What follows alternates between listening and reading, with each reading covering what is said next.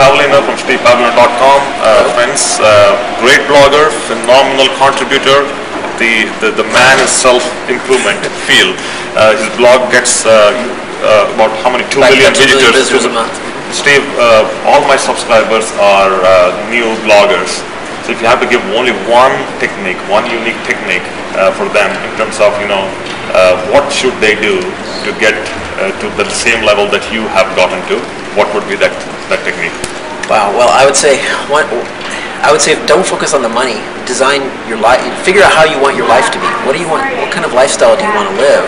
And find a way to turn that into a vocation for yourself. Find a way to build a community around that. And the real way you create value for other people is by sharing what you're doing.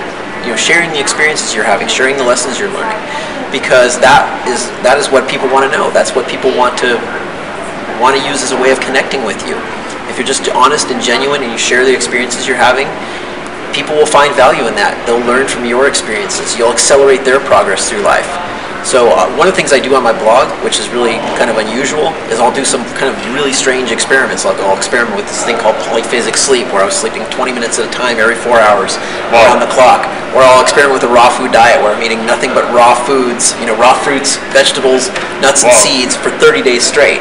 And then I'll blog about that. So because I want to have these really interesting experiences with my life, and I share that with other people, that is a way of creating value for other people. And that actually positions my blog as something different, because people have to be absolutely insane to want to live the way I do and not love it.